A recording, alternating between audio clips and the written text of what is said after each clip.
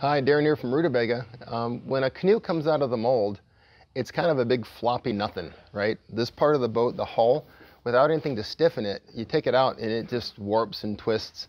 So you need to stiffen a boat to make it actually work. You do that with a gunnel. So there's three different ways to do gunnels. You've got your standard extruded aluminum here. The aluminum gunnel is basically just a piece of extruded aluminum that's placed over the boat and then drilled and riveted.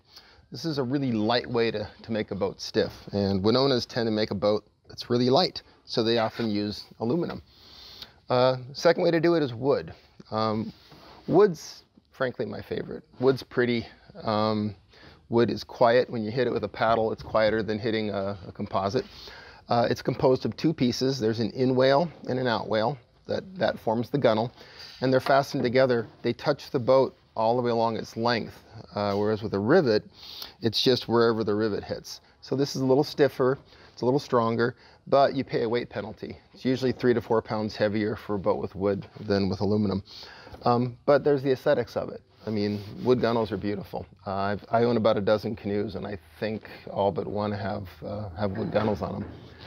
And the other way is the integrated gunnel. And the integrated's a fairly new system. This is basically molded in when they build the boat. And it's basically a foam with carbon fiber sleeve over it, and that is molded in at the same time as they build it. So when this one comes out of the mold, it's stiff already. All they have to do is add the thwarts and the seats, and you've got a canoe and ready to go.